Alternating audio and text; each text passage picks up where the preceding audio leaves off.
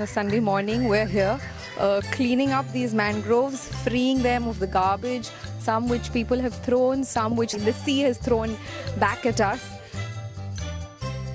Just freeing each one tree at a time, one mangrove at a time.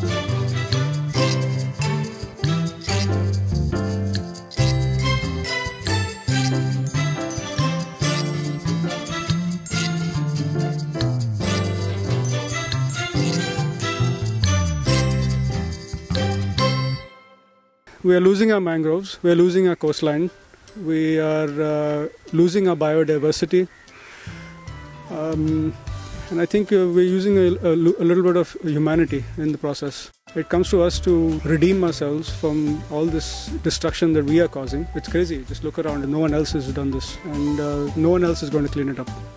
What brings me here is that I am a part of nature and nature is a part of me. This is my city, this is my home, and I want to do whatever I can to make it a more beautiful place.